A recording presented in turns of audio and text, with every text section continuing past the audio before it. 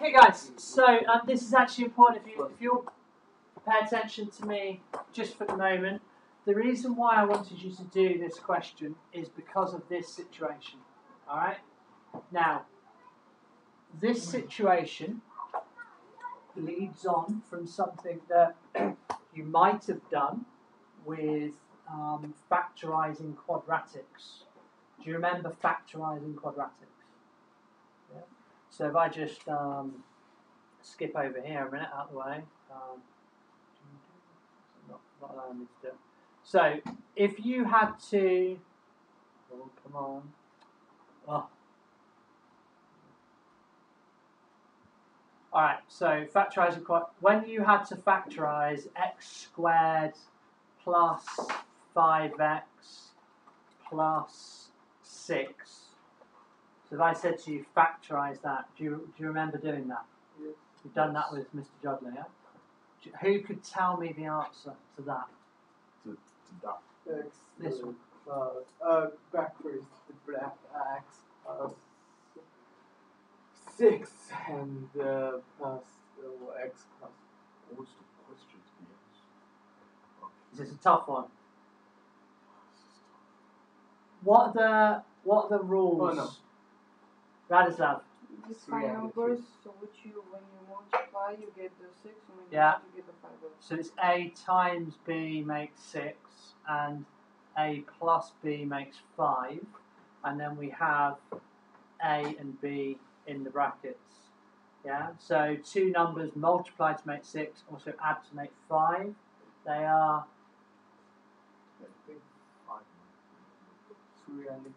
3 and 2.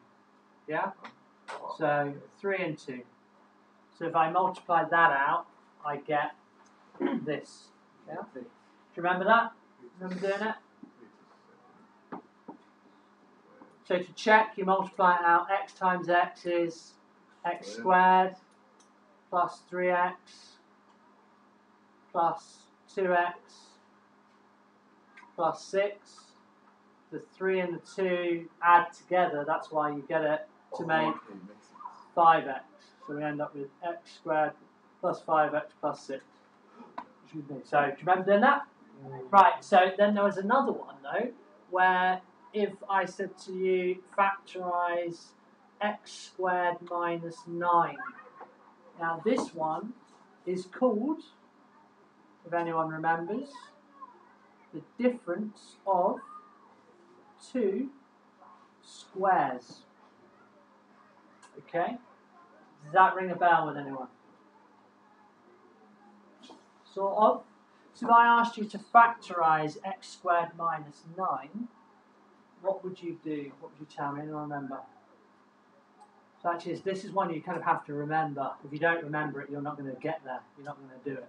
Because lots of people would go, doesn't factorise, unless you remember the difference of two squares. Think about the numbers of the square is equal to 9. Okay. And actually the answer is x plus 3 and x minus 1. Yeah.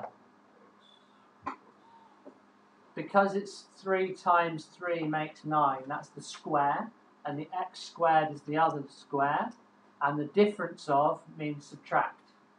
Okay? If you notice that situation, so actually x squared minus 9 is the same thing as x squared minus 3 squared, the difference of two squares. And when you have this situation, you can do x plus 3, x minus 3. And if I multiply that out, I get x squared minus 9. So another example would be x squared minus, give me a number, 4. X squared minus 4, if I factorise, would be x plus 2, x minus 2. Yes. If I had x squared minus, give me another number. 10. 7? 10? They're not going to work. 20's not going to work. 21. Difference of squares. What are the squares? Or 64. 1, 4, 9, 16, 25, 36, 49, 64. anything multiplied by itself. So 64. So it would be x plus 8. 8. And X minus 8. Okay? Just to check you're paying attention. What about x squared plus 25? X makes 5. What do you think? X plus 5, x minus 5. What do you think? Everyone agree? No. Yes. Ah, no. Are you serious? Why don't No, you agree? Minus is not because minus. No, is yeah. plus. Oh. So is they're both same to the It's a plus. plus. Difference of Two. negative. The difference of is always the difference of Positive. subtract. This one is Positive. positive and it doesn't work. So that's not true. Okay? You Not just allowed. need to put the minus in the 5. Instead No. of a minus, you put No, a it doesn't work. It just doesn't work. Because, for instance, I can't factorise x squared plus 25. Because if I did x plus 5 times x plus 5, it would be x squared plus 5 add 5 makes 10x. 5 times 5 makes 25. So I've got this bit in the middle. It's too much. Alright? And if I did x minus 5 and x minus 5, it would be x squared minus 10x plus 25, which again is not what I started with. Okay, so that's why it's important. It's the difference of two squares. Remember that? Sort of? Yeah. So you need to be aware of. Now, I just want to bring to your attention, look, that we've got x plus 3, x minus 3, plus 2 minus 2, plus 8 minus 8. And the reason why these end up like this is because when we multiply them out, look, we get, what's that? X squared plus 2x minus 2x and then minus 4. So that's where the minus. Now, why do the plus 2x and minus 2x suddenly just disappear? Because they cancel each other out. The plus 2x and minus 2x equals 0. So it disappears. Understand? Now that then is why when we're doing this stuff, where are we? This one here, what do you notice about the surds and what's in the bracket? It's root 7 plus 4, root 7 minus 4. So things are going to simplify. So we do the same thing. Root 7, so 7. We do plus 4 root 7 minus 4 root 7 and then minus 16. Yeah? What happens to the plus 4 root 7 and the minus 4 root 7? 0. Comes 0. So we end up with just 7 minus 16. minus 16. Which happens to be minus 9. Yeah? Right, so here's the shortcut that maybe you would spot, which is, if I take another one, like,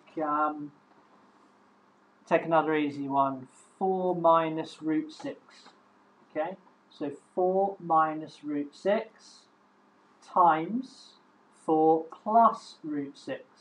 Now, for those of you that are really switched on now, okay, you will have spotted a quick way of doing this.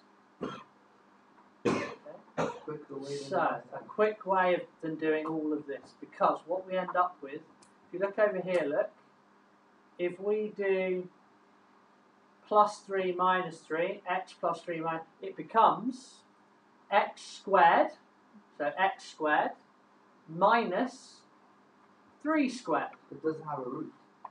No, it's the same principle though. We get, look, x squared minus 3 squared, because we've got x plus 3, x minus 3. Okay?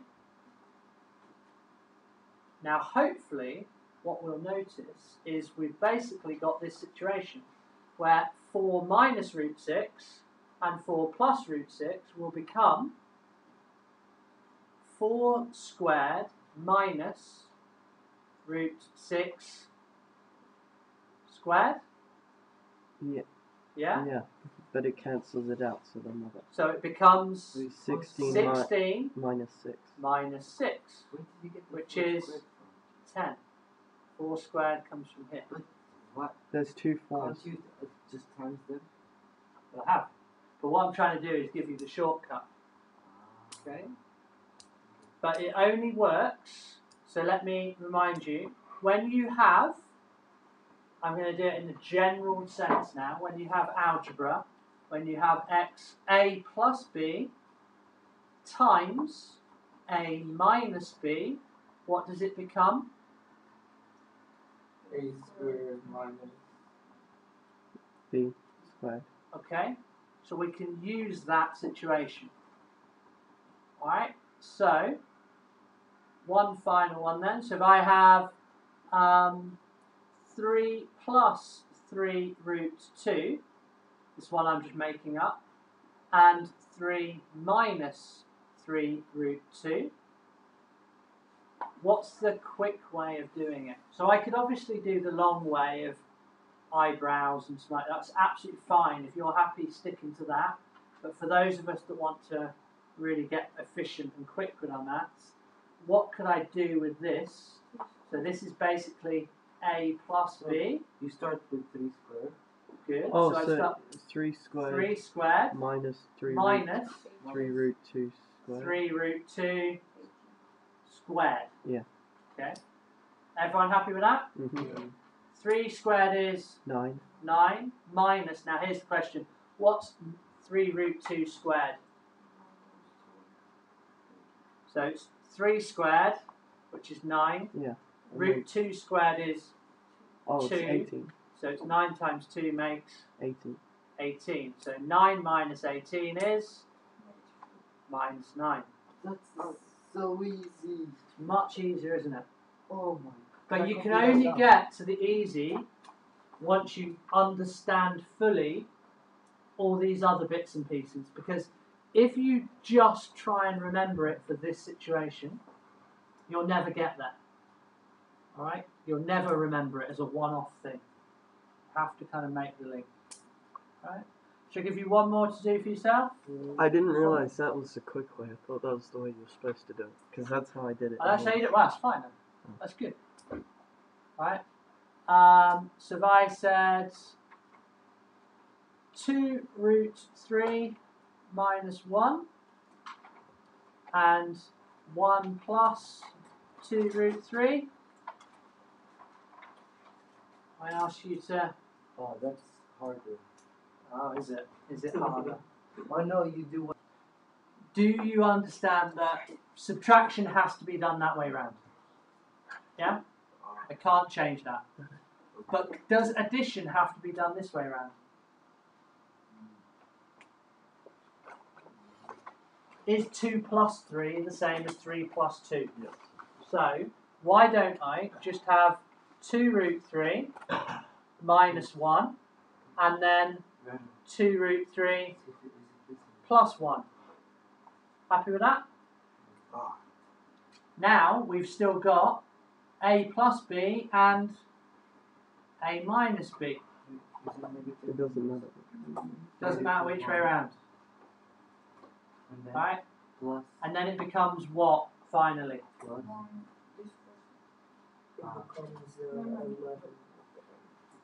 So we So it's could this 12 negative minus 1. Why 12? Because 2, 3 squared, it would be 2 root 3 squared 4 minus 1. 1 squared. This? 2 root 3 is squared is 12. 12. So it's 4 times 3 makes 12 minus 1 squared is 1. 12 minus 1 is 11. 11. So that's your answer. Where did you get the 12 from? You got it, you just didn't. I didn't get the 12. Let's have a look then. Grab. I only 2 got- root 3 squared means 2 root 3 times 2 root 3, which is 2 times root 3 times 2 times root 3. Yeah? Which is 2 root Which 3. is 2 times 2 makes 4 times root 3 times root 3, 3. Oh, 12. Well, that's where the 12 comes from. Yeah. Right, now here's the thing. This is why this is very, very useful for the next thing we're going, well, next but one. What do you notice about the answers to all of these, considering we started with surds? They're integers. No surd. No surd. There's never going to be a decimal or a recurring number. Well, yeah, exactly. You notice how none of them, they all started with surds. But they ended They end up with integers. no surds. Yeah. Integers. Alright? Now that's why we do it. That's why we do it. We use this piece of information. Alright? So the next thing I'm going to talk about is how we're going to use that piece of information to our advantage when we have to simplify something else. Is that clear? Yeah? Right. So, our objective that you're going to write down next. Right? I'm going to write it down. Okay. So, our objective, right, be able to rationalise the denominator of a surd fraction. Okay. Now, this is the word. That's the focus point. Rationalise the denominator of a surd fraction. So, you do know what this means. You do. Even if you say you don't. You just haven't tweaked it yet. So what do you think rationalising means? Like one you can think of, so you can think of it like rational is like real, like one you can think of. No, I wouldn't put that in this context. I wouldn't think of rationalising a denominator as one I can think of, because do you know what? If I were to ask a 3-year-old what they can think of everything. But They like, could think of it. But a what's unicorn. normal? What's normal? What is normal? Are you normal? Yeah, of course. See, from my point of view, no, you're not. But from your point of view, you may be normal. So that normal. No, we know what the word rational and irrational means in terms of numbers, don't we? Yes. And what's an irrational number again? We've been working with them all the time. They are Number which cannot be expressed as a fraction. numbers that can't be expressed as a fraction. And which numbers have we been using that can't be expressed as a fraction? Rational. Surds. Oh, sir. Surds. So, a surd is an irrational number. The numbers that can be expressed as a fraction, therefore, are rational. Alright? So when I say rationalise the denominator, what I mean by that is you have a denominator that is a surd, an irrational number, but I want you to convert it into a number that has a rational denominator. And by rational, I mean a number that is like an integer, right? Not one that I can think of, because I can think of anything. Okay? Alright, so for instance, if I have a fraction like 2 over root 3. So there's a fraction. Alright? 2 over root 3. That denominator is irrational. Okay? So it has an irrational denominator. Do you know what I mean by denominator as well? That's the denominator. Okay? Just to highlight, just in case you forget, denominator is the bottom. So what we have to do is rationalise this. So we need to get from root 3 to something that's not root 3. Now, but that's without changing the value of the fraction. Now, you all know how to change a fraction but keep it the same value, don't you? So if I said to you 2/3 as a fraction, well, give me another fraction that's got the same value as 2/3. 20 out of 30. 20 out of 30. So 2/3 is the same as 20 out of 30. Is also the same as? It's also the same as 2/3. That's what he said. 20/3 is same thing as 10/15. 10 out of 15. Okay. What did I do to go from 2/3 to 20/30? How's that? So I have to multiply the top and the bottom by an amount. As long as I do the same thing to top and bottom, the fraction does not change value. Do you understand that? Mm-hmm. So this is what I have to do with this one. And it's, what's the best thing to multiply, or probably the only thing to multiply the top and bottom by? Sorry, I've got to multiply the top and bottom by the same amount to keep it the same.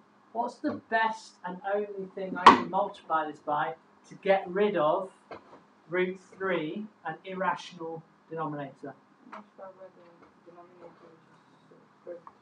So if I multiply by square root of 3, what do I multiply the top by? Same. Okay. What does it become? So what does the denominator become? 3. Root 3 times root 3 is 3. What does the top become? The numerator? 2 root 3. Now, what do you notice about the denominator? It's rational. It's rational. That's it. Easy, no? No. No? Why? What's difficult about that drum? You don't know, you just want to make it hard. Okay? Any questions? Callista? Wouldn't you also have to change the top number to make it a whole number? To make it a whole number, what do you mean? Like a way keeping the denominator as 3, but can we also change the top number so it doesn't have the root? Or can we just keep it No, like but this that? is the thing. That's not what I'm trying to do. The reason is a fraction is a division, isn't it? It's 2 divided by root 3. Now when you divide by a number, the number that you divide by is quite important, and you want it to be as easy as possible. So actually, I don't want to make this any simpler. This is not simpler in any way. It's just different, and it's different in that my denominator is no longer a surd. What the top is, it doesn't matter to me. All I want is to get rid of the surd on the bottom. Does that make sense? So the top can be as complicated as I need it to be, right? But the denominator needs to be a rational number. Make sense? Yeah? So if I were to give you 5 over root 5 to do, what if I were to give you 3 over root 7? Go for it. 2 examples to go through. I think on the whole, not too bad. What you did for part A, you multiplied by root 5, easy. Multiply the top by root 5, you ended up with 5 root 5 over 5. Great. First step up. But, Can you simplify and B? no, 5 over 5 actually becomes 1, like we talked about. So the answer is just Root 5. root 5. Okay? Just root 5. So 5 divided by root 5 is root 5. Alright? 3 over 7. So we multiply by root 7 times root 7 becomes over 7 and 3 root 7. There's no simplification to be done. We check these numbers, can I simplify at all? Alright? Understand? Alright, what I'm going to ask you to do then is exercise 6H. Exercise 6H on page 143. Is this a new topic? Oh my god. No, stop it. I'm going to ask you to do question 1, but I'm going to ask you to do I, J,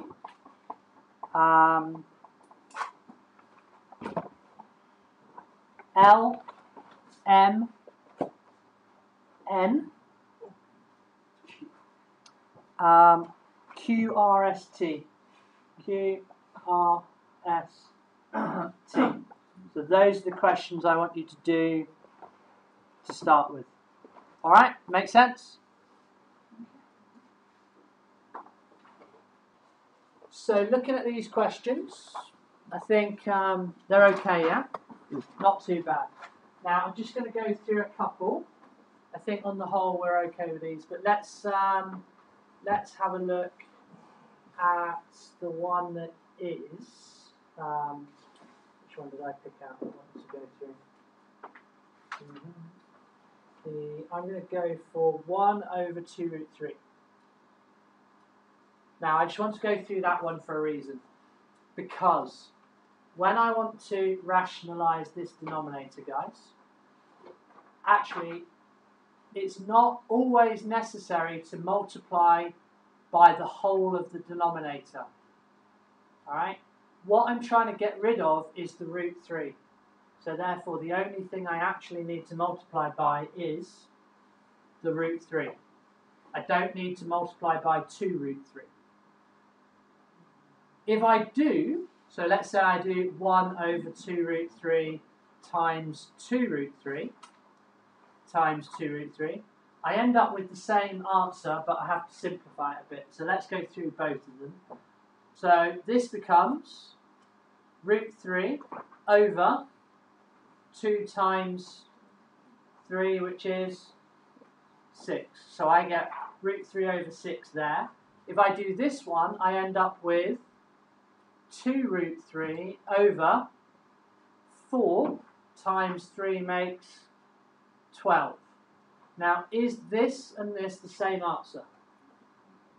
Wait, which one? Yes. Yeah, see, I need everyone paying attention, don't I? 'Cause otherwise, the point I'm trying to teach you gets lost. Is this and this the same? Yes. Yeah. Because they can divide by. So if I divide through by the 2 and It take the makes 2 out, I get left with the 6. So I get left with root 3 over 6, which is what I have there anyway. So actually, it doesn't matter if you do, but you don't have to. Alright? Now, the next, gone. Pardon? T. You want to go through T together. Alright?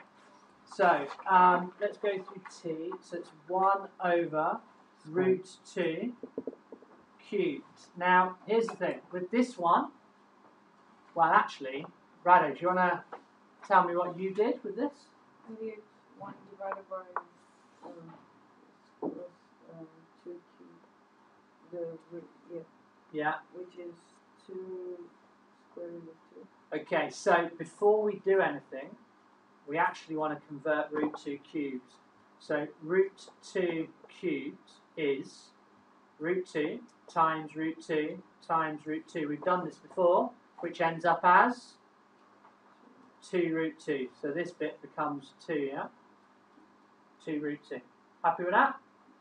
So on the bottom of the fraction already it becomes 2 root 2 before I've done anything. So now what do? Multiply by root 2. Multiply by root 2. So it becomes root 2 over 2 times 2, which makes 4. Okay? So that's how you do that. Just another step before. Right. Why 2 root 2? Which one? This one? Yeah, the T. Why is it become 2 root 2? Yeah. Over here, look. So root 2 cubed is root 2 times root 2 times root 2. And that changes to 2 root 2. Because root 2 times root 2 is the 2 here. So instead of root 2 cubed, I'm going to write 2 root 2. It's the same thing. All right? Now, you can go back and practice a few more of those, but for those of you that feel, no, I'm fine, let's progress. All right? I want to go through the next ones. All right? And I want to go through how we simplify when the denominator starts getting a little bit more complex. So we've got 1 over 3 subtract root 5 this time. I'm going to put it in brackets just to give you a clue. Alright? So with these ones, what I did was I multiplied by the same that was on the bottom. Alright. What do we do here? Do you think we do the same thing? Okay. What do you think, Rado? Multiply both sides by the ones in the bracket. So if we multiply both by 3 minus root 5, right? What are we trying to do again by multiplying the denominator? We're trying to remind me. So convert. So we rationalize, and to rationalize that means we don't have any things. So what I want you to try for this one. So this is what you're telling me you should do, because it makes sense, because that's what we've been doing before. So obviously the top of the fraction becomes 1 times, well that's easy, that's just 3 minus root 5, and that's not a problem. Tell me what the denominator becomes. So I want you, so you've now got to do, multiply those 2 brackets out like we were doing before. So 3 times 3 is 9, minus 3 root 5, minus 3 root 5, and then plus root 5 times root 5 is 5. Now let's just collect our like terms. So what does it become? It becomes 3 minus root 5 over 9 plus 5 is 14. And minus 3 root 5 minus another 3 root 5 becomes minus 6 root 5. Okay. What hasn't happened? No, rationalize. We haven't rationalized anything. So by doing that multiplication, multiplying by the same thing didn't work. It didn't rationalize the denominator. Well, that sucks, doesn't it, Drow? It does. It didn't do the job. We need a different thing to do. Now I'm going to take you back to what we were doing at the beginning of the lesson. Oh, yippee, yeah, back in time, Drow. Thanks for your enthusiasm. What did we notice? It will still be there, Shalaya. What did we notice about these ones? Easier. Oh, that it ends in an integer. Oh, Times so you're gonna have the to. negative. Yeah. Now you're getting it. So in this situation, instead of doing multiplying by the same thing, what do you think we should multiply by instead? The positive. So this multiply by 3 plus root 5, and we do the same on the top. 3 plus root 5. Okay? I'm only killing you because you want it to kill you. Alright, now we've done this, so actually this should be really quick and easy now. So 1 times root 3, so that would become 3 plus root 5. Now, do you remember what this happened? What happened here? 6 squared. Not 6 squared, but 3 squared. Oh yeah, minus, minus 5 squared. Root 5 That's what I meant. squared. So it becomes 3 plus root 5 over 9 minus 5, which is 3 plus root 5 over 4. 4. Now we have our rationalized denominator. So this is the difficult bit. All the other skills that we've been building up to is to deal with ones like this. So all that work has been done on simplifying simplifying surds and dividing by surds and what happens when you multiply together and expanding the brackets all leads us to being able to do this. Alright? So I am going to leave you to get on with some more, but just in case you didn't quite get it, so this is question 2A. Let's do question 2B together. So we've got 1 over 2 plus root 3. Well, if it's 1 over 2 plus root 3, what do I multiply by, Callista? You multiply it by 2 plus root 3. Sorry, no. Oh, take the root 2 minus root 3, yeah. There you go. So that's what we multiply by. Alright? Just looking through the book then. You got your book in front of you? Yeah. Question C, we've got 1 over 4 minus root 11. What do you multiply by? Igor? 4 minus root 11, you multiply by 4 plus root 11. Yep. D, we've got root 2 over 5 plus root 2. Shalaya, what do we multiply by? We multiply by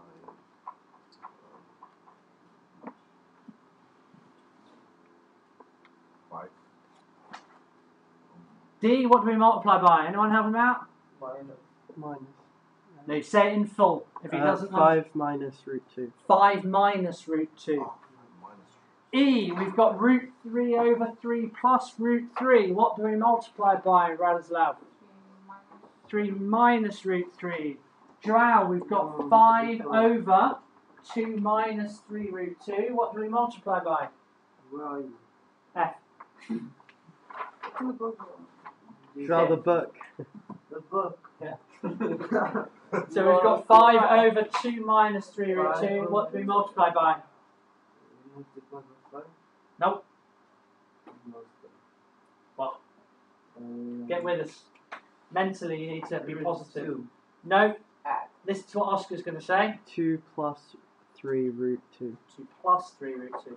Why? So you just take the bottom, and it's if it's a negative there, you just put a positive. So, Joao, I've got negative root 5 over 3 plus 2 root 5.